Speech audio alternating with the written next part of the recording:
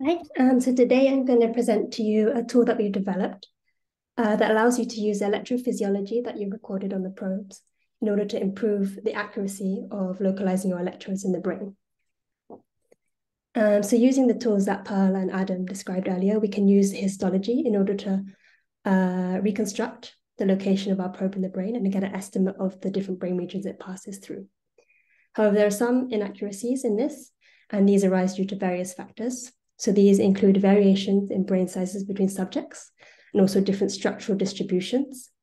And when we align all of the individual histologies to a common atlas, sometimes these different distributions are not reflected. There are also inaccuracies in tracing. So the dye could either be overexpressed or not expressed enough, which means it's very hard to locate the tip of the probe. And this can also be perpetuated if there's diffusion of the dye. So we've basically added an extra step where you can use the characteristics of known electrophysiology features of certain brain regions to align your electrodes and basically improve their localization. So this diagram here outlines the concept. So on the left, we have a single shank, and then we show the brain regions through which it passes through. And this has been estimated using the histology. And on the right, we show the firing rate that's been recorded on this probe. So we can see here that we have a region where there's very low firing rate activity. And based on our knowledge, we can expect that this should come from a region that has basically no neurons. So if we look at the histology, we can see that we have this white area here, which corresponds to an air gap in the brain. So what we want to do is basically align this low firing rate activity with an area that we think it should derive from. So to do this, we can add reference lines both to the histology and also the electrophysiology, and basically use these as anchor points to shift the location of our probe in the brain. So here we basically shifted the probe up, and we can see that this low firing rate activity now corresponds to this white area. So in this example, we've only shifted the location of the probe, but in reality, we also want the ability to be able to scale both within regions and also across the probe. So to do this, we've developed a tool as part of the International Brain Lab, and I will now switch and give you a demo of how to use this tool. So when you load in the tool, you should see a display like this, and the GUI is split into 3 different sections. So on the left-hand side, we have an electrophysiology section, and this basically allows you to view the EFIS data in many different plots and displays. In the center, we have the histology section, and this shows the regions through which your probe traverses. And we have 2 columns. The one on the left is going to move as you align your probe, and the one on the right will stay fixed, and this just provides a reference so you can see how much you've scaled and shifted your electrodes. We also have a coronal slice with the electrodes overlaid, and this allows you to see how it kind of moves within the brain. In the electrophysiology panel, we have basically 3 different panels. So the first shows a feature across a variable, and so in this case, we're showing the firing rate across the duration of the recording. And we have these drop-down menus that allow you to change the plot being displayed.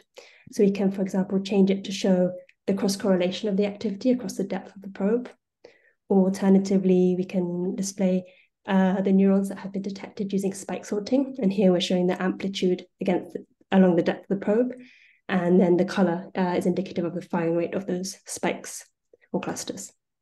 In this display, you can also click on the individual clusters to see the waveform and also the autocorrellogram. In the center, we have line plots, which basically average the activity across the session. So the options are to show the firing rate or the amplitude across the session. And on the right, we basically have probe plots, which overlay features on the geometry of the probe that you're using. So here we're showing the root mean square of the action potential band, but we can also change this to show, for example, the power spectral density in the LF band. So the alignment is all based on these reference lines that I referred to earlier. And so you can add them onto display by double-clicking either on this electrophysiology panel or the histology panel. And it creates a pair of lines which move independently of each other. So I'm now going to just go through and align this probe and kind of walk you through the process that I take. So the first thing that I notice is at the bottom of the probe, we have this region of high firing rate activity that stops quite abruptly around 1,500 micrometers up the probe. And if we look at the histology, we can see that we have thalamus, and then we have a boundary between root, which is this kind of air gap that I was referring to earlier. So I think I'm going to basically put my reference line at the top and indicate that this stop in activity is due to this boundary with the thalamus. So once you're happy with where your lines are located, you can press this fit button, and it basically shifts our electrodes in the brain. So if you focus on this coronal slice here, if we go before and after we've applied the fit, you can see how we've shifted the electrodes up in the brain. So the second or next feature that I'm going to look at is these like high firing rate bands that I see both here and here. And these are often due to pyramidal cell layers that are in the hippocampus and also layer 5 of cortex. So I'm going to add another couple of reference lines and align this one to the center of hippocampus, and the higher up one to the center of layer 5 of the cortex. So once you're happy, you can then press fit. And we can see now that we've not only shifted, but we've also scaled the distribution of electrodes along the probe. So this central panel shows how much you've scaled the electrodes by, and the scaling factor is displayed in the title here. So we can see that we basically scaled the electrodes by a factor of 0.88 along the probe. And between specific regions, different scaling factors can be applied. So once you're happy with your alignment, you can then hit this upload button. And you'll be prompted to save it. And it will then save the results on your local file system. So the result is a JSON file, which basically contains one entry per channel on your probe. And it has the XYZ position in 3D space, and also the brain region and brain region ID that's been assigned to that specific electrode. Okay. So just to conclude, so this is a list of the resources that we have available for this tool. So it's a GitHub repo that's part of our International Brain Lab organization. And we have a wiki that has instructions of different aspects of the GUI. And in particular, there's the install instructions that walks you through how to install it on your local computer, how to get started using it. And we provide a sample data set so you can download that and just start playing around with it before even worrying about putting your data in it. And also we provide scripts and information about how to turn your data into the correct format such that it can be read in.